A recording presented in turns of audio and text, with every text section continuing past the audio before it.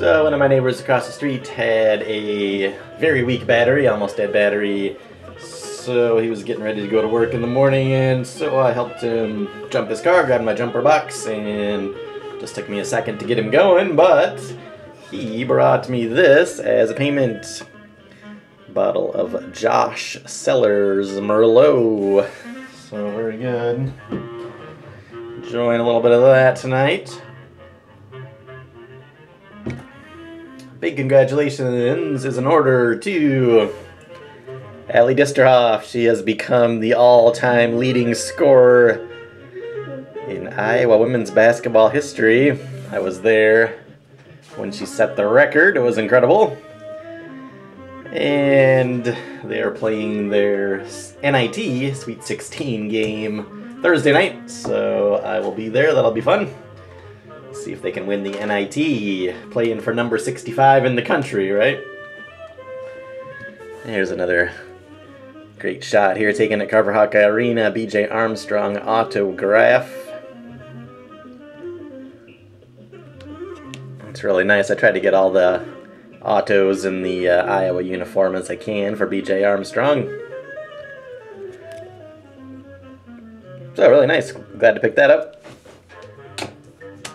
for the Armstrong PC. This is one of those rediscover tops.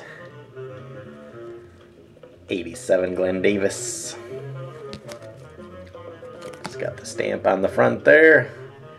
Figured I needed that. I also needed these. Rob Broder. Really nice cards. He always had great photography. Of course, he was not licensed, but he did use the logos and the team names in the photos.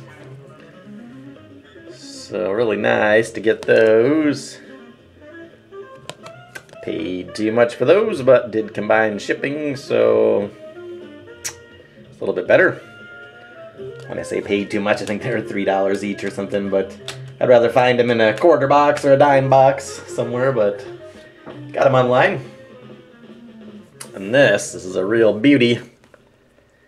The PSA 9. Really nice. It's got some chipping on the upper border there, right towards the middle, a little bit off to the right side. I think that's what held it back.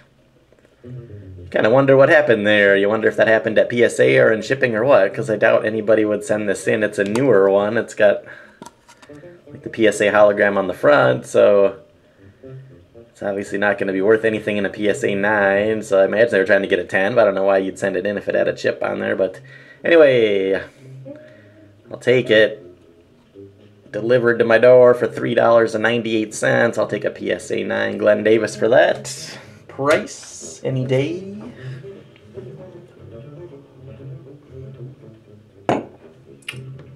Of course, you player collectors and set collectors know how it is when you have that hard to find card and then you get it and it's damaged in shipping. That's what happened to one of these. He just shipped it in a plain white envelope and had a big old crease, obviously.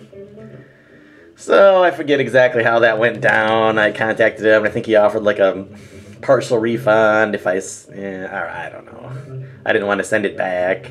I just kept the creased one. So anyway, I got the nice one here. Cooperstown Lumberjacks.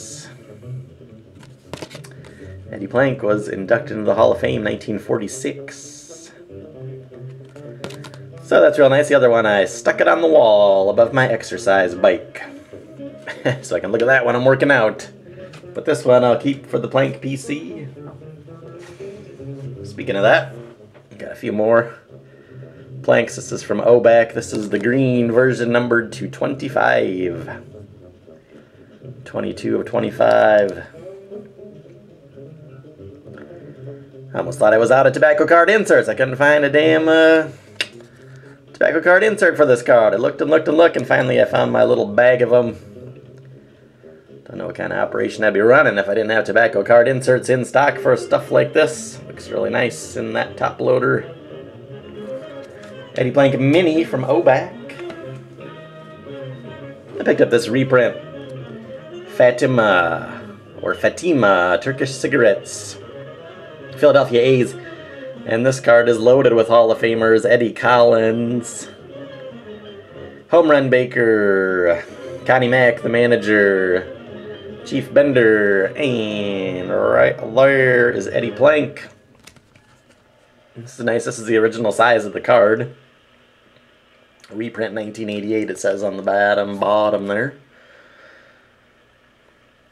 Yeah, really nice. You can pick up originals. They're available time to time, but I figured I might as well get this reprint for now.